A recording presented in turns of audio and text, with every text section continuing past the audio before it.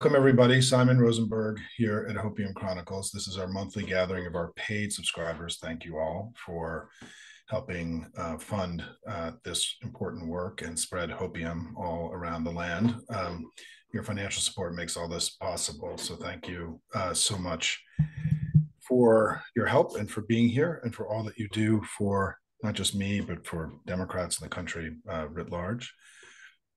We are at the beginning of year two of Hopium, and as you know, you've gotten some messages from me about it, some thoughts and plans, which we can talk more about in the Q&A later. But it's exciting. We've grown. We're off to a great start in the first year. We're up to 60,000 subscribers. It's hard to believe. We're making some noise as well, as you all can see in the last few weeks, and I'm just really pleased to be in this fight with all of you and excited to be with all of you. What I'm going to do tonight is what I usually do, which is to I'm going to tell you, give you my thoughts on where things are, and then we'll have some Q&A afterwards, and we'll go to the top of the hour. So I come back to this basic understanding of the election, which is that Joe Biden is a good president. The country's better off. The Democratic Party is strong, unified, raising lots of money and winning elections all across the country.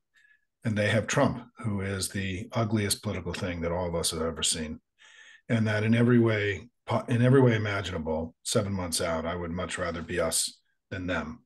So let's go through those three main points. Number one, Joe Biden's been a good president. I think it's indisputable that the country is far better off today than when Joe Biden came into office.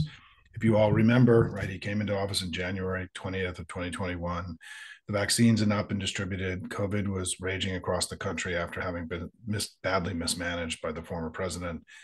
The economy was in shambles. The global economy was teetering. We just had an insurrection and an attack on our democracy. We had the first unpeaceful or challenge the peaceful transfer of power in our history. The city itself that I live in the capital was under military occupation, essentially. And things were deeply unsettled in America, and look how far we've come. I mean, we've got the strongest recovery of any G7 country. We have the lowest inflation of any G7 country. The economy, we have the best job market since the 1960s, the lowest uninsured rate in American history. Real wage growth is some of the fastest that we've seen in recent decades. We know that inflation's too high, and I don't want to oversell what happened today. I mean, it was just a tiny bit above their expectations, and it could come back down next month. We can't get overly freaked out about what happened in the inflation numbers today. And inflation is far better than it was, and it was all this is all predicated on a global phenomenon that happened all around the world. The deficit is trillions of dollars less. We have, a very elevated worker participation rates now in the United States of prime age workers. We have some of the the most job openings per workers in modern times.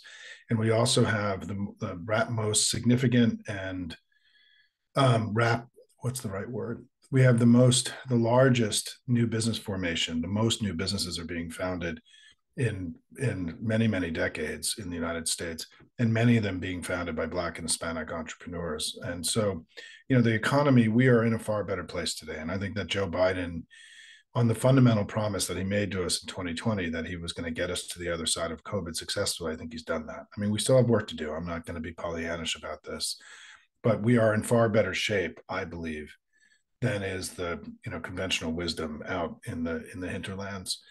And what's important to recognize that I think something very significant has happened over the last few weeks, which is that the success of the Biden presidency has helped evaporate all of their main attacks against the president. The economy is booming. It's not in recession. Inflation's down. It's not up. We have crime is not raging. It's actually murder rates and violent crime rates are down significantly all across the country. There is no war on energy, which was the central argument they made against Biden, that he created inflation by creating this war on energy, which drove gas prices up. And yet we saw last year that we had the most renewables, gas, and oil ever produced in American history. And the United States in 2023 produced more oil than any country has ever produced in any one year in all the history of the world, right? So if he was waging a war on energy, it was a pretty terrible one. The border, which was an area of advantage for them, a second tier issue, by the way, for voters, but an area of advantage for Republicans, I think they've stumbled on that, and now we're the party that wants to bring order to the border, and they want to, maintain chaos. We litigated this in New York 3 just with Tom Suozzi, and we're able to come out on top in an actual live fire test of this kind of new environment post, I think, Trump screwing this issue up. And then on the central issues about Biden himself, the first one being the Biden crime family story. We've learned that it was a Russian disinformation op that was once again laundered by willful Republicans in Congress.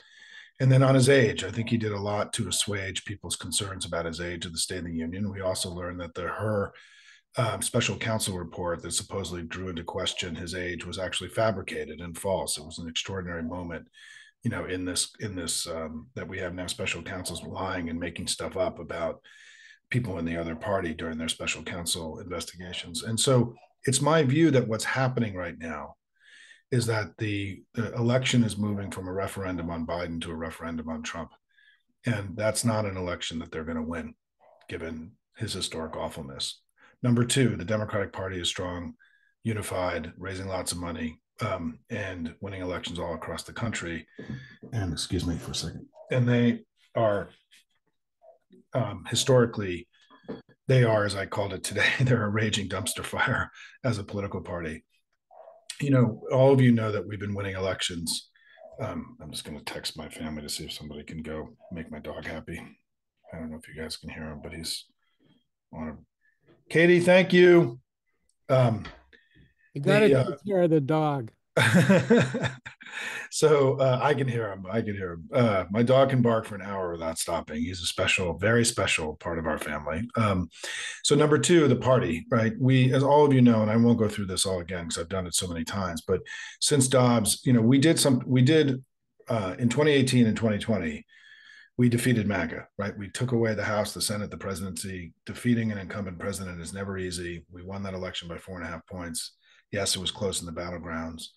But then something happened, I think, in these last few years that's even more miraculous than what we did in 2018 and 2020, which is that the party in power, always loses seats, and power ebbs and flows away from the party in power to the other party. And that hasn't happened. I mean, we picked up a Senate seat in 2022. We picked up 2 governorships net. We picked up 4 state legislative chambers in 2022. We gained ground in the battleground in Arizona, Colorado, Georgia, Minnesota, Michigan, New Hampshire, Pennsylvania. We got all the way up to 59% in Colorado, 57% in Pennsylvania, 55% in Michigan, 54% in New Hampshire. And what's important is that those results would have been really good results in a good year. And this was a so-called bad year, a red wave year, a year of high inflation, low Biden approval. It was an extraordinary performance. In 2023, we did, even better. It was a blue wave year all across the country in 2023. And then in early 2024, we're seeing the same basic dynamic of Biden overperforming, the Democrats overperforming expectations, raising lots of money, strong grassroots, and Republicans struggling. And if you remember, we were all told that New York 3 was a big bellwether that was going to tell us a lot about this election. And, the polls had us up 2 or 3 points, and we won by 8 points in a district that we had lost just 16 months earlier by 7.5 points. And so you've continued to see this basic dynamic of us being strong and overperforming and Republicans struggling.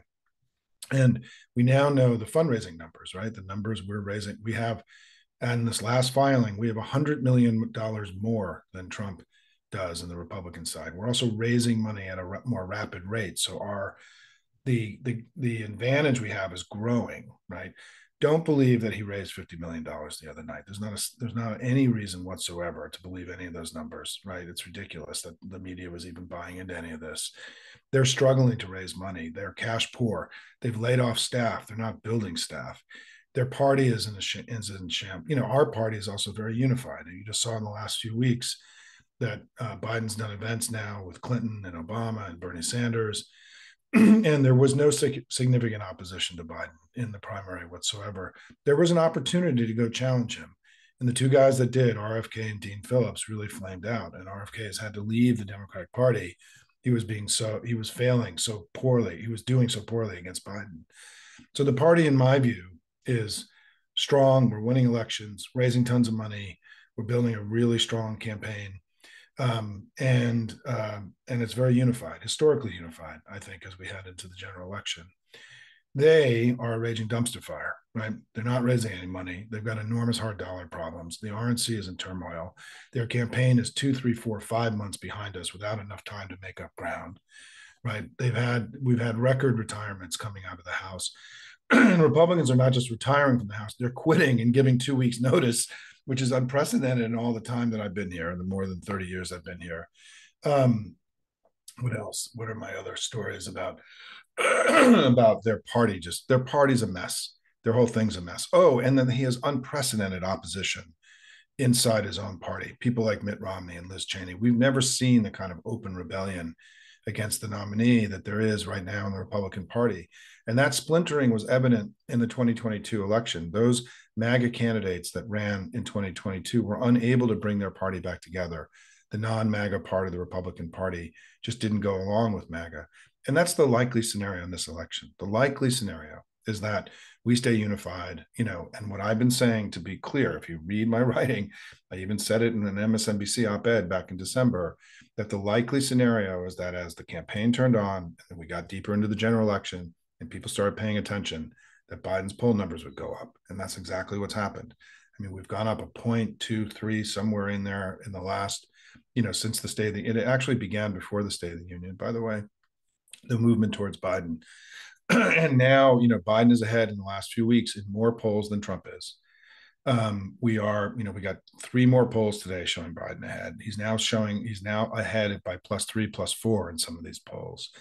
Many of the polls that Trump has led in are Republican funded polls, and particularly the Wall Street Journal poll, which freaked everybody out last week. I just want to remind everybody that poll was paid for by Rupert Murdoch, and the pollster was Trump's own pollster. There's just simply no reason for us to have taken that poll seriously at this point in the election. And we know that Republicans have played games with polling. It's what happened in 2022. So I feel like things are getting better. We've also had polls in the last few weeks showing Biden ahead in Michigan, ahead in Wisconsin, ahead in Pennsylvania. Our Senate candidates are doing really well all across the country. There's not a single Senate candidate that matters to us that's struggling or behind right now. And then finally, on polling, we just got a poll today, came out an hour or two ago in North Carolina by Quinnipiac, a large sample poll showing Josh Stein up 8 points over Mark Robinson and us only down 2 in North Carolina, which is within margin of error. It's the second poll taken in the last 2 weeks in North Carolina showing the race within margin of error. And we know that Arizona, in all likelihood, got much tougher for the Republicans in the last few days. The Biden campaign is also now staffing up in Florida. We're going to see how real that becomes. But I think if you watched the interview I did with Ann Hockheimer today, I'm not giving up on Florida. I think it's something we have to pay attention to. There's an extraordinary constellation of things that are happening there that could make Florida at least on the outer end of what, possible if we have a really good election. And I don't think we should, as you all know, my whole theory of this cycle is about growth and expansion and taking stuff away from them. So when I look at all the recent polling, I'm encouraged, and because this is exactly what us and the campaign and many people thought was going to happen, which is that once people start engaging, the awfulness of Trump and the success of the Biden presidency was going to become clearer. The contrast was going to become clearer. And I think that's part of what we've seen in recent weeks. And then finally, Trump, right? We all know that, I described him as my new term is the ugliest political thing that we've all ever seen. And that may be actually modest in the way that we're describing him. I mean, he is, let's just go through it, right? His performance on the stump is far more degraded, impulsive, and erratic and disturbing than it was he's a much weaker candidate in my view than he was in 2016 and 2020. I also think that there's no real comparison that we can make between 2024 and 2016 and 2020, because I think everything changed after Dobbs. And I think these efforts to try to talk about this election like other elections is a waste of time. It's 2024. It's not 2016. It's not 2020. It's got its own unique dynamics.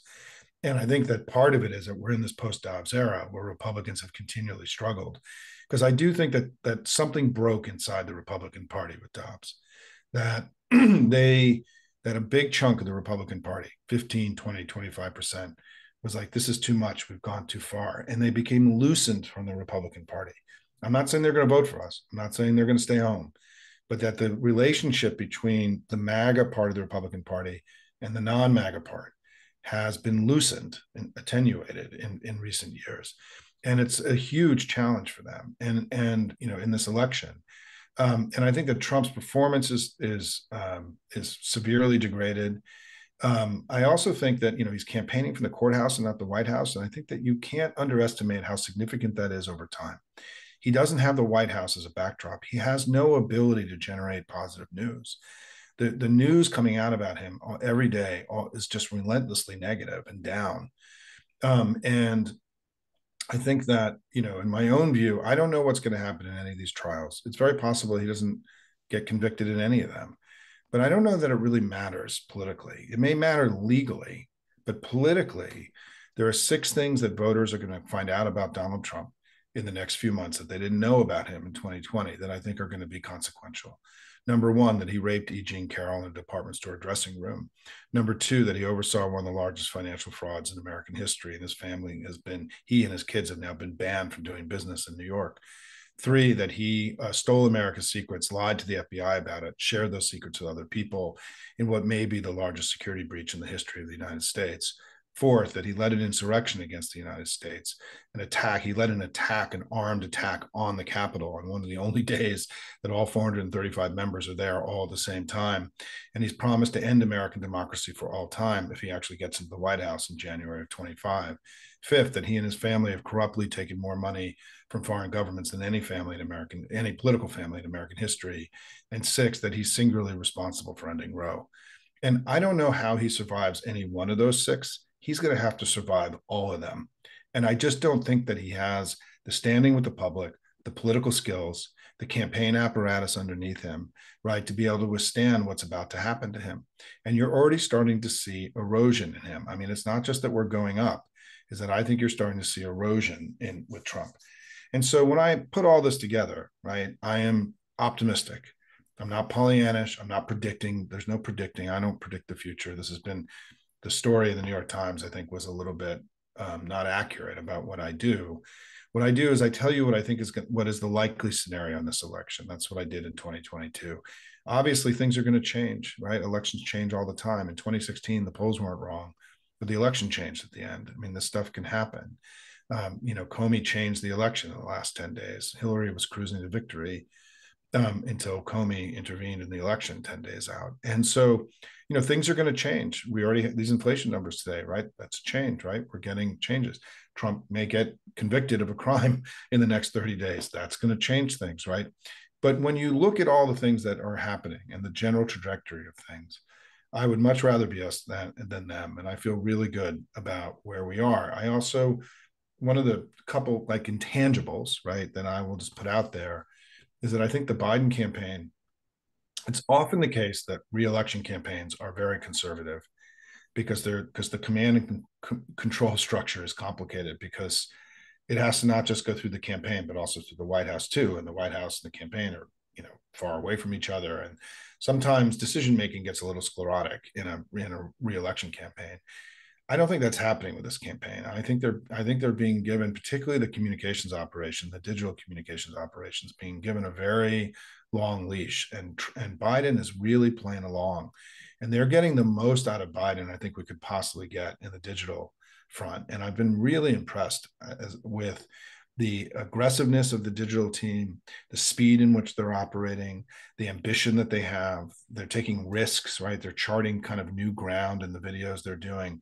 This has been really important because it's how we're going to reach young people, right? I mean, we have to be able to show up digitally through organic content where that we, not just ads, but organically created content that can be shared through social networks.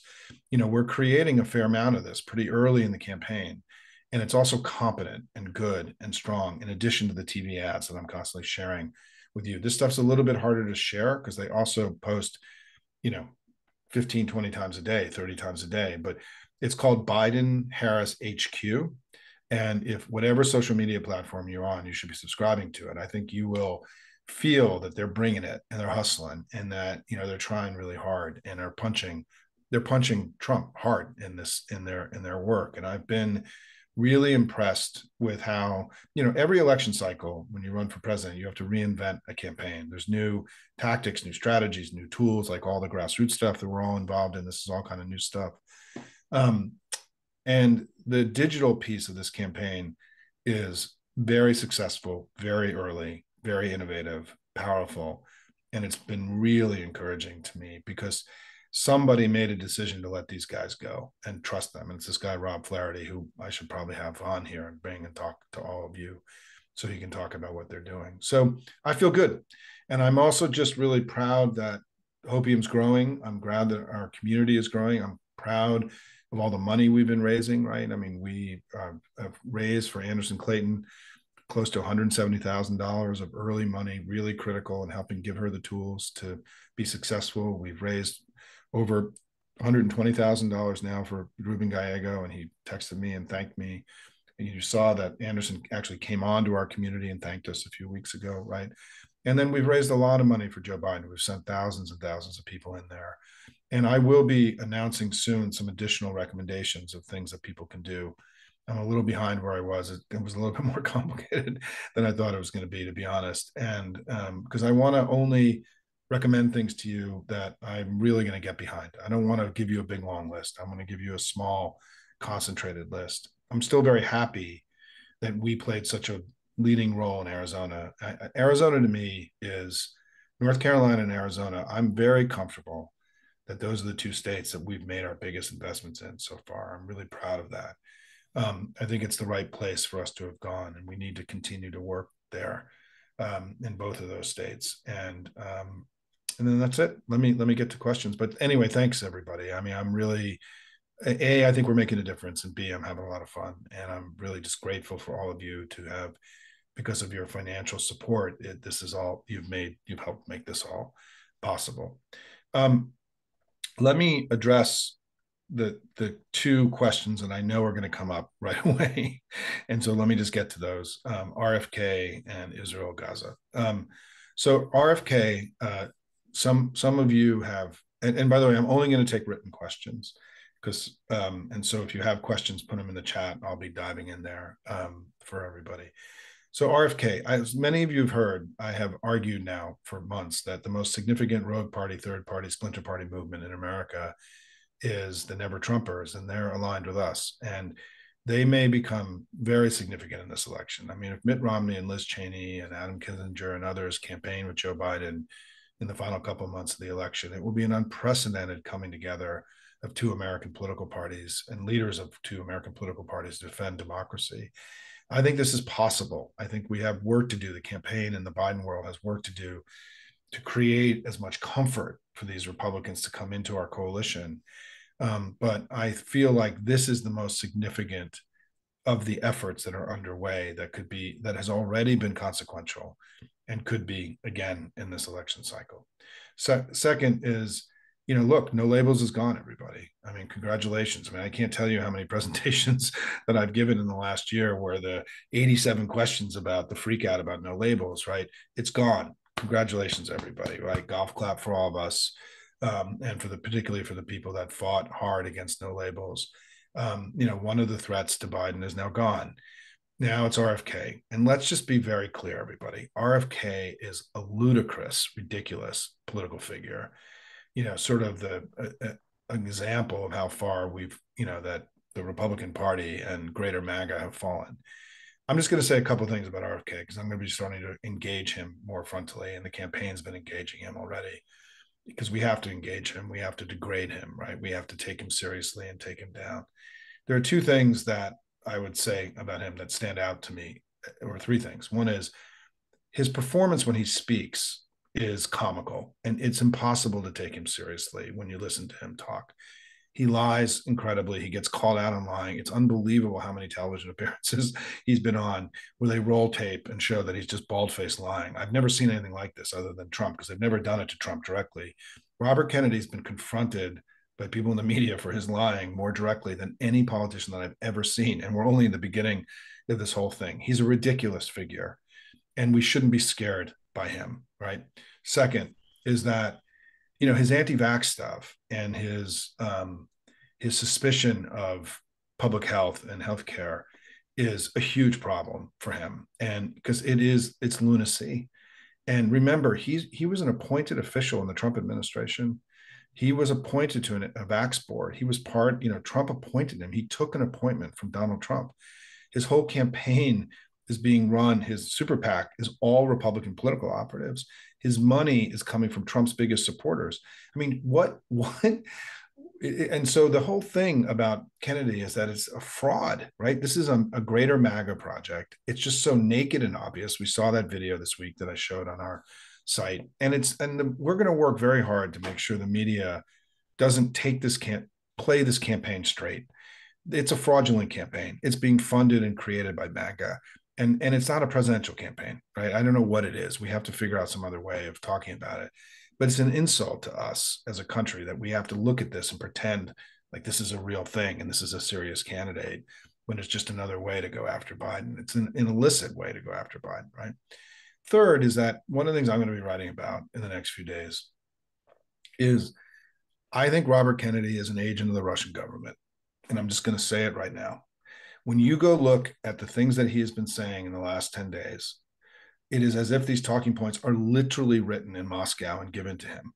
And there are two concrete examples of this.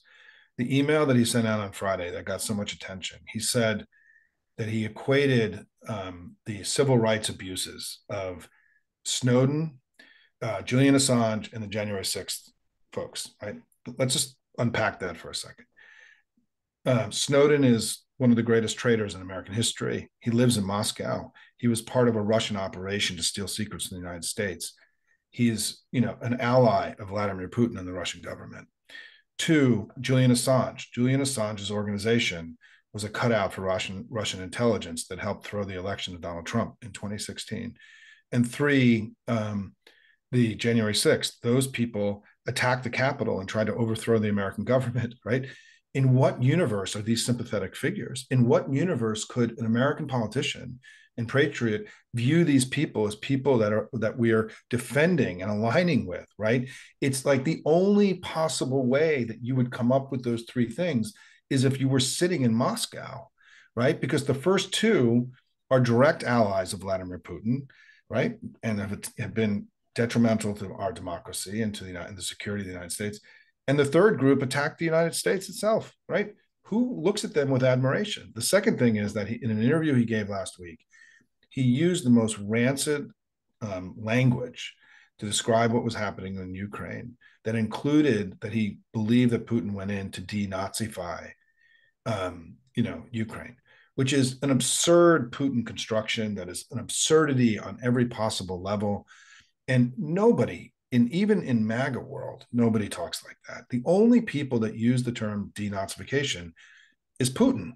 The only person in the whole world that uses that language is Vladimir Putin and Robert Kennedy, right? Last week in an on-camera interview, we have the video. I don't know how one of the stories of our time is going to be about how Russia penetrated the Republican Party and other political leaders in the United States. It's something that we have to have a more honest and overt conversation around. It's something I've worked on quite a bit, and I don't talk about it very much at Hopium, but it's going to become more of a part of our discussion about what's happening and the threat to the United States. And then finally, Israel-Gaza. There's no evidence that this is having a major impact on Joe Biden. And we have to not, it doesn't mean it can't, it doesn't mean that it won't, but it isn't right now. There just isn't any data to support this. There is no big fissure in the Democratic Party. His poll numbers are going up, right? The Democratic Party's congressional generic numbers are going up. His numbers in many of the battleground states are improving, right? There's no drag on him. He's actually going up, right? We are ahead in Michigan, for example, in the latest poll in Michigan by 3 points. We've been tied in Michigan and within margin of error. We're actually doing better in Michigan in public polling than virtually any other state in the country that's competitive right now. And then third, I just went to the Economist YouGov poll, which is a great weekly track that comes out on Wednesdays. So this is a very fresh data. Among 18 to 29-year-olds, their most important issue, foreign policy, was 2%. And here are the issues that polled higher than foreign policy in this poll for 18 to 29-year-olds. inflation, healthcare, jobs in the economy, climate, abortion, education, and immigration, and civil rights, right? It's at the very bottom. And so this idea that, and I think for those of us in the business who've been doing this a long time, the idea that a marginal 25-year-old would be voting on Israel Gaza in October, given all these other issues, was always absurd, actually, right? I mean, it doesn't mean that there isn't a passionate group of Democrats that view this issue as their central issue. We understand that, right? We understand that, but it's an incredibly small universe of people. And we have to stop pretending that this is some kind of huge organized threat. Or the way I describe it is that Israel Gaza is a challenge to Joe Biden. It's not a threat. What's happening with Donald Trump and the rebellion in the Republican Party against him is an existential threat to his candidacy. This is like in every campaign and every broad coalition that you build, you've got coalition management issues. But imagine that the way that you run a presidential campaign is that any group of 40 or 50,000 people could have veto power over the rest of the agenda of a campaign. It's an absurdity. And so we have to stop. What I've talked about is that we need to pull apart the politics of Israel Gaza from the policy. We can have a policy discussion and a policy debate, and we should. We don't have to agree on everything. I don't agree with folks in our party about this issue, right? I haven't always agreed with Joe Biden, right? But let's have a policy debate. But this notion that this is going to cost us the election, it's just bullshit. And it has gone on too long. I'm going to start fighting this a little bit more aggressively. And we've even had, frankly, inside the Hopium community over the last couple of days, somebody who's been spreading what I feel is could be completely false information about this. And I've been challenging it because I don't let false information live outside, and I'm not going to let it live inside our community either. And the people who are critics of Joe Biden on this are disrespectful to the president, and they're disrespectful to us because they're often presenting information that is not true to us about what's actually happening on the politics of all of this. And so, I'm not threatened. I think, look, this is a challenge. Iran may strike Israel the next few days. This is going to be, a major challenge for us going forward. But I stand by my president on this. I think this has been a very tough challenge, and I'm not in a place where I feel that this is in any way a serious threat to his campaign and to our coalition. It could be, right? Many things could happen. A meteor could hit the earth tomorrow, right? But it isn't today. Okay, let me get to your written questions. I'm going to go to the Q&A, and I also know there's been a lot in the chat. Donna asked about, look, the Biden campaign and the DNC are talking about Kennedy all the time, producing content against him all the time. There is a super PAC being created that's going to specifically educate voters about Kennedy. We don't yet know what that means, right? We don't understand yet about whether they're going to be doing ads. I mean, this is still in the early stages. But they're taking this really seriously. And I think that, we also, as you often hear me talk, it's my view that we should be spending 2/3 of our time spreading positive information about Joe Biden and the Democrats, and then 1/3 of our time indicting and going after them, that 1/3 of our time going after them and degrading them and informing our communities about them. Now, some of that time has to be Kennedy time. But I will tell you, having done this for a long time, Kennedy is such a ridiculous figure that I don't think look, our opponent in this election is Donald Trump. And that is where we have to spend most of our time. I'm not convinced that Kennedy is going to rise up to be something of great significance. I mean, we have to degrade him and engage him, but we cannot get spooked by him either, right? Like, we're very capable of giving, our family is very capable of giving our opposition power that they don't actually have or that they haven't earned themselves. And we have to be really careful. Let's let Robert Kennedy and his goofy vice president candidate, go out and make their case. I think every time he speaks, he loses voters, and so I think this is, again, my basic take on where we are right now is that all the things that we need to do to win are within our power to do and are within traditional political bounds that can be achieved. It doesn't mean we will, right? I mean, if you use the NCAA tournament, the higher seed team doesn't always win, right? But we're the higher seed team here, in my view, and they're the lower seed, and we should win this election. because the things that we have to do are within our power to do. What they have to do, which is to make that guy look like a serious presidential candidate again, I don't think that that's within their power to do. I don't think he can be dressed up. I mean, you saw what I said to, that he wears more makeup than a drag queen. I mean, he is his they're basically, he's not campaigning anymore, right? Like the guy campaigning from the basement this time is Trump, because they can't let him out, because every time he goes out and speaks, he says crazy stuff that causes enormous harm to the campaign.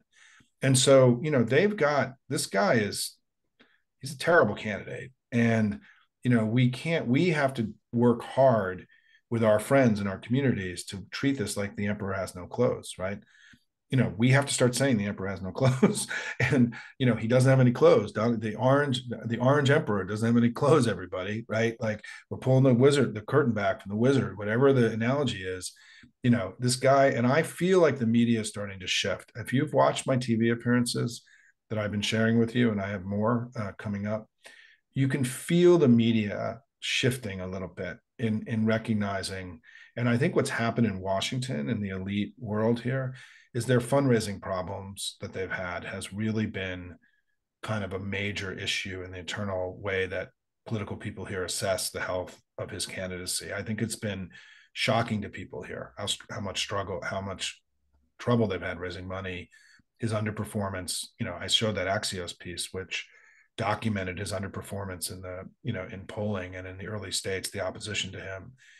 These are all things we've been talking about here for months, but now they're being openly talked about in ways they weren't in the media a few months ago. And there is this sort of creeping sense that maybe this guy is actually a big, is not a serious candidate, to use a euphemism. I will say, by the way, for those of you, I'm starting to do more in-person travel and more in-person events. This is a new part of Hopium. I'm still struggling my way through it, frankly, a little bit. It's a little bit more complicated than I thought it was going to be. And so, for example, I'm in Arizona next week, but I'm also going to be in Arlington, Virginia, doing a fundraiser for the Arlington County Democratic Party on Saturday night. For those of you in the DC region, if you want to come and hang out. I'm going to Wisconsin in June. I'm now also going to go to Minnesota. I'm coming to Minnesota. I spoke to Ken Martin, the state party chair in Minnesota. I'm going to try to do more of these events, and so I can start seeing more of you in person as I travel around the country. And I still have to work that out. Let me just look at other questions here.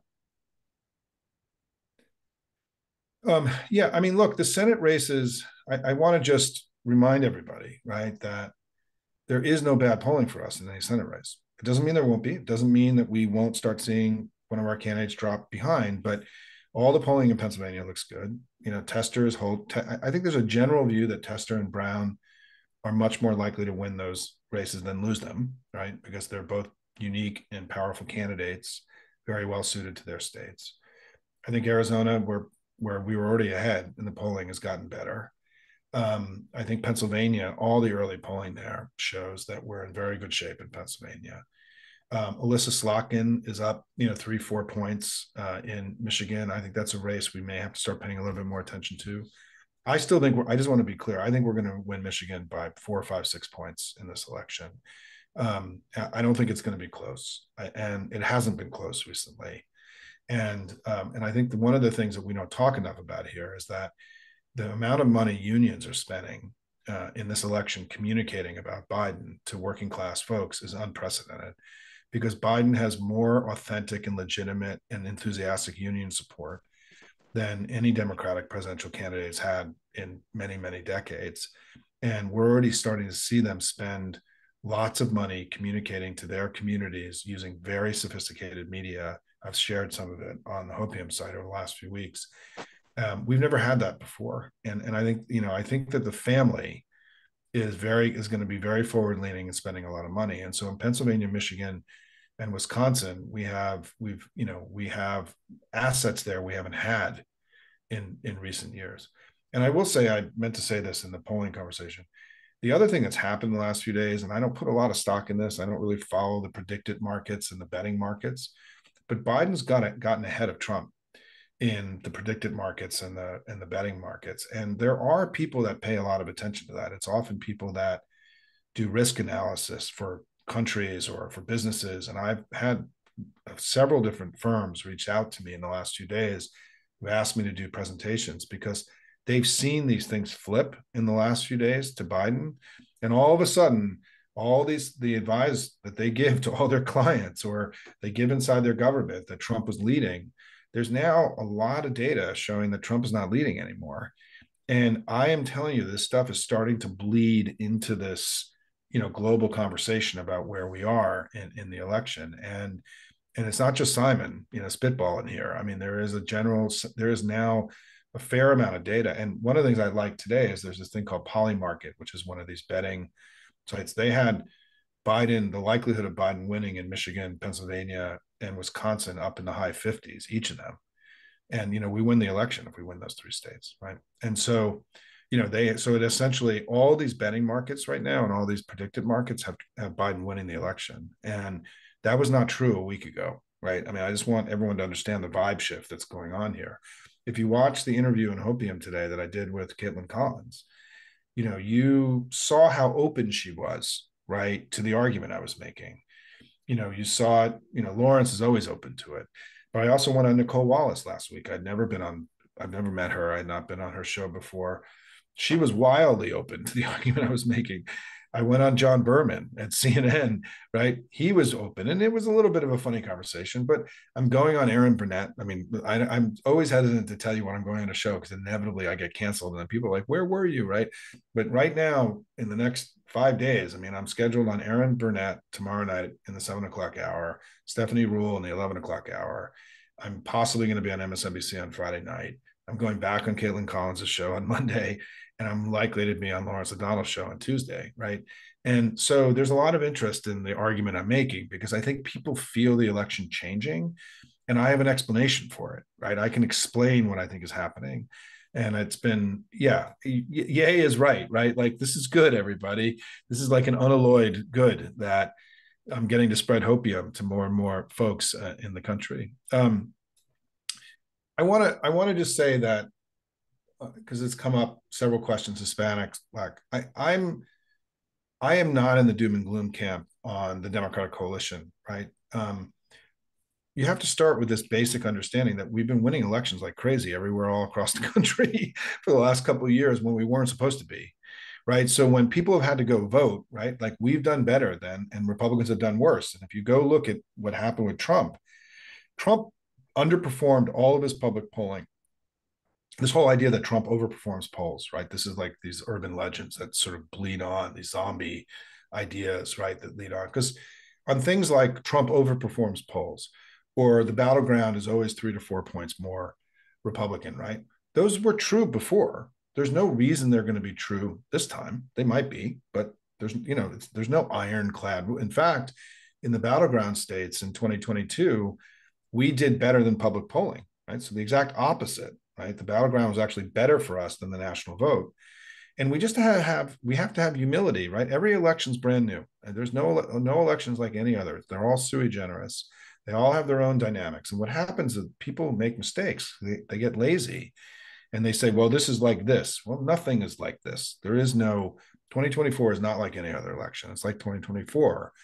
And I don't know that the battlegrounds are going to be 3 to 4 points more Republican. They may be, they may not be, right? I mean, Nate Cohn has actually argued that there isn't going to be a big difference this time. And so this idea now that we're hearing, well, Biden may be up in the popular vote, but he's losing in the states.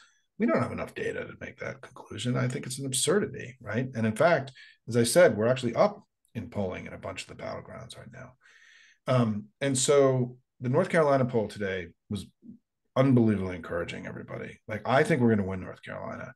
Remember, Mark Robinson is such an extremist. I mean, he's more extreme than Trump in many ways. The guy who's the gubernatorial nominee in North Carolina. If he's down 8 points or even 6 points, Biden will catch up with Josh Stein, right? That's going to happen in Pennsylvania too. It's going to happen in Arizona, right? I mean, if our Senate candidates are up in the low 50s, Biden's going to get there. It's not going to go the other way, right? And there isn't going to be 4 to 6% of the electorate that votes, for Bob Casey and then votes for Trump. That's not going to happen. And so the strength of our Senate polling is really, really important as kind of a benchmark about where the Democrat Republican thing is in those states. And so let me just say that there's no question Biden's at 42%, 43%, 44%. He got 51% last time. Some of our coalition is wandering, right? There's no question about that. My view is, and what I've been saying for many months, is that a big chunk of that coalition would come home once the election started and the campaign turned on, and it was time for people to start paying attention.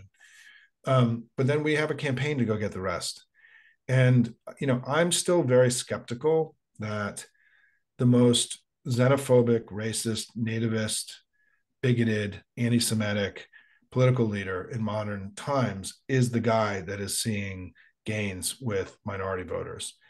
I'm approaching this as somebody who's worked in the Hispanic vote for a very long time. I'm approaching this with enormous skepticism. It doesn't mean it's not, and I'm also skeptical of polling as well about this stuff. I want to see what happens in actual elections, right? I want to see we could have real structural problems with young Black men and young Hispanic men, but I don't know. Let's see, right? Because I think what did happen is that during COVID, I think that Biden won the election because he argued he was going to get us to the other side of COVID, which he's done successfully. But there were, I think, for young Black men and young Hispanic men, there's been enormous disruption in recent years in their lives, right? Economic lives.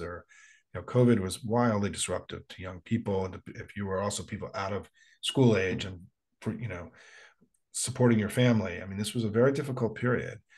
And I think that part of the legacy of what we're dealing with, or sort of the latent, was the argument that Trump made that we were shut down Democrats. And I think that shut down Democrat argument had an impact. It didn't help them win the election, but it created distance for us with a core part of our constituency, young Black and Hispanic men, that I think is fixable, right? Like, I don't think this is, and this idea that there's some kind of racial realignment happening. I'm going to be a skeptic until election day about this, right? Because Trump is a rancid racist. He is, he's done more to insult Hispanics than any modern politician. Like, I just don't believe that this guy is going to be the guy that creates a breakthrough for the Republicans with minority voters. I just don't believe it. And we'll see, right? I mean, we're going to be coming back to this, right? Again and again. And so and remember, I mean, I have a whole presentation, the Hispanic vote, that I have to update, but I want everyone to remember one thing about the Hispanic vote. In 2004, when Bush got 44%, the best a Republican had done in the last two generations, our net margin of Hispanic votes in America was 700,000 votes. We got 700,000 more Hispanic votes than Republicans. In 2020, it was 5 million, right? So because the population's grown so much, even if we get a slightly smaller share, we actually gain votes, right? If you understand the math of that. So it's in 2020, we've done better in the Southwest. So in 2004, the last time Republicans won the popular vote and won the Electoral College, and they've only done that once, right, since 1988. 2004, there have been 6 states that flipped from Bush to us, and it's Virginia and Georgia, and then we're going to add North Carolina to that, right? And it's the 4 southwestern states: Arizona, Colorado, Nevada, and New Mexico. In 2004, Bush won all 4 of those states. Republicans controlled 5 of the 8 Senate seats in those 4 states, and they controlled 14 out of the 21 House seats in those states. Today, Joe Biden won those 4 states, the first Democrat to win all 4 of them since FDR in 1940. The Republicans have no Senate seats, down from 5 in those 4 states, and we control 14 of the 23 House seats. The success we've had in bluing the Southwest is the single most successful political project of the Democratic Party in the last 25 years. And it's happened because of the Hispanic vote. Our success with Hispanics has been the most successful, in my view, party-wide project that we've had in the last 25 years. And we wouldn't have the majority we had in the House and Senate, over the last few years without this bluing of the Southwest. We wouldn't have the Electoral College majority that we have, right? this has been deeply consequential. And so our story about Hispanics is we're gaining. It's the Republican Party that's eroding Hispanics. It's not us. As you can see, what's happened in California and the Southwest, and whether or not Colin Allred can make Texas competitive. And I'm still open. I'm still open to the idea that Florida and Texas can be competitive. We shouldn't shut the door. But I'm not jumping into those races yet. And we have to see a little bit more information and data before I would recommend them. I do think one of the things, if you're thinking about Arizona and Florida right now, and one of the reasons I had Anna on today, is that I do think that the Florida ballot initiative may be something that Hopium gets behind, because if we win that ballot initiative, it will utterly transform Florida politics in a way that may be our biggest opportunity this cycle, to break the back of MAGA in Florida. Not the Republican Party, because there are going to be Republicans aligned working. Anna's group is bipartisan, the group she leads, but it's about breaking the. I had dinner with some Hopium members last night, and we talked about how you can love the sinner but hate the sin. We have to stay focused on weakening MAGA. MAGA is the problem, not the Republican Party. MAGA is the problem. MAGA is the threat. And, we could do a lot of good for an important state by helping that ballot initiative pass, which it can. It can pass. It's going to be a titanic battle. But if we learned anything in Ohio, the governor in Ohio and the entire Republican establishment fought really hard to preserve the 6-week abortion ban in Ohio. And many of you went to work and routed them. I don't know that DeSantis is going to be, DeSantis has got a tough job. I think this thing can pass. Florida is much more historically a libertarian state than a conservative state. And so, we'll see what happens. Let me just see a few more questions. I've lots of great questions here from all of you. Yeah, lots of suggestions. Let me just tell you that it is my general bias about the guests here, and I've been conservative about bringing people on here, is that I'm almost only going to bring politicians on or people who work in campaigns. I'm not, I think that's the world I come from. These are the people I know. And these are people, I think if you recognize and look at the conversations we've had, if you go back and look at the conversation I had with Ruben Gallego or with Gavin Newsom recently, these are people I've known a long time. And I think the quality of the interaction, the quality of the discussion is so unusual, right?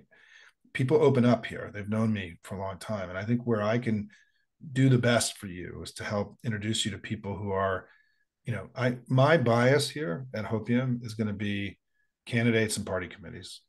It's my bias. I think it's where your biggest bang for your buck financially. It's the biggest bang for your buck in terms of your volunteerism. There are lots of amazing organizations doing amazing things. But, as somebody who grew up in the political side, the electoral side of the Democratic Party, I'm a Democrat. I'm a partisan Democrat. And I think sometimes we give short shift to supporting politicians in the party itself. I've been really pleased with how excited people have been with Anderson Clayton, for example, and seeing a party leader like that. We'll have Ben Wickler on. I'm going to Wisconsin doing an event with Ben, but I'll also have him on to come do an update on Wisconsin. Ben is an exemplary party leader for us. And so I'm more likely to bring those kinds of people on than I am other people in the family, right? That's the likelihood. And I am going to try to do more of these kinds of non-live interviews like I did today that are about 15 to 20 minutes long, sort of shorter things to give you windows into things that I think really matter. The live events will continue, but I also am going to be doing more, recorded events. Let me close. There's lots of great questions here, but I also think that I've answered a lot of them too, I hope. So let me close with this. And some of you have heard me say this, and by the way, I am doing my With Dems presentation tomorrow, which at some point, if you haven't watched it in the next month, please take your 30 minutes to watch it. It's really my signature thing. It's the original. Hopium flows out of With Dems. With Dems was early Hopium, and Hopium Chronicles is a descendant of With Democrats. Yeah, I'm not going to say your name properly, but yeah, Anna is amazing. If you haven't listened to the interview with Anna today, it's really incredible. Anna's an amazing person. I just had dinner with her in Miami a couple of weeks ago. I took a few days off with my family, and I saw Anna and got an update on the race. The interview is also just good. It's like a good interview, also, right? It's very fact based and interesting. It's on the site. It was in the email today. Everything's on the site, right? If you miss an email, everything's on the site, hopiumchronicles.com. Let me close with this. I spoke to a group the other day, and I of old time Democratic political leaders, and people who are older than me. I mean, I'm not a kid anymore, and I said, I my wife often asked me, when am I going to grow up and get a real job? And I said, at this point in my life, I don't think it's ever going to happen. And but why are we all here tonight doing this compared to all the other things we could be doing in our lives? Why am I working hard 6-7 days a week for Hopium? And it comes down to something that Joe Biden talked about in his State of the Union address, which is FDR's speech in 1941, which he referred to it as the State of the Union of 1941, where FDR started rallying the American people to go fight fascism and authoritarianism. It was the beginning of the campaign to get America engaged in the European War, in World War II. And that speech was also the speech where FDR formulated the four freedoms. The freedom of want, freedom from want, freedom from fear, freedom of worship, and freedom of speech and press. Right, and these four freedoms was, to me, this was the most important political speech ever given in American English, because it imagined a world, a very kind of American export to the rest of the world, but it imagined a world that was based on freedom and not dominion and not authoritarianism of control by one people over another. And it was very elegant and powerful, these four freedoms, right? And that those four freedoms then became the basis of the Atlantic Charter that was negotiated by FDR and Churchill in 1941. That became the basis of the alliance that won the war. Those four freedoms then became the basis of the UN Charter in 1945, which created our modern understanding of the world that we all live in today. Those four freedoms became the basis of the Universal Declaration of Human Rights, negotiated by Eleanor Roosevelt in 1948, which again articulated this idea that we're building a world on top of these four freedoms. And the world that has come since 1945 has the world of the four freedoms and Pax Americana is a golden age in human history. There's never been a better time to be alive in all of human history than in this period that FDR imagined and that our party has helped create over the last 80 years. We've seen life expectancy go from 45 years to 71 years. We've seen extreme poverty plummet, even though the population of the world has increased dramatically. We've seen more people living under democracies than any time in human history. We've seen literacy rates, go through the roof to hit unimaginable levels. More people have had more opportunity during this period to live their dreams than any period in the history of the world. And what's important to realize is that we did that. The Democratic Party did that. We created all that. That's something we did. It's our greatest achievement, in my view. And what's important now to recognize is that the party that you're part of and this project we're part of here at Hopium, that we're part of the most consequential political force for good in all of human history. There just hasn't been another political entity, not a religious entity, but a political entity that has created, that has had the kind of impact on the world that we've had, the Democratic Party of the United States. And what we all recognize now is that that world that we imagined and built, that golden age for human history, is under extraordinary threat right now from Russia and China and Hamas and Hezbollah and Iran and MAGA, right? That world is under assault. And that we as a party were called once before. FDR, as Joe Biden mentioned, that he called on us and Americans answered the call. And what I'm so proud of is that we're being called again, and all of you are answering the call, that we are stepping up, that millions of Americans are going to work every day to preserve their democracy here and democracy all around the world, that we're going to make sure that this golden age of humankind and these opportunities are there for our kids and our grandkids the way they've been for us, and that this is the fight that we're in. And I can't tell you how proud I am to be in this fight with all of you. and to also report to you that we're winning. It may not feel like that every day, but we are. We're winning, and we have to win. We have to win not just for the golden age and this remarkable world, but for our kids and our grandkids. We got to leave it all on the playing field, everybody. I think we're doing that. We still have a lot of work to do. I would much rather be us than them. We need to do more and worry less, all those phrases. But it's just been a great project to be involved with all of you. And our most important work is ahead of us. Thanks, everybody, very much. Have a good night. Keep fighting hard.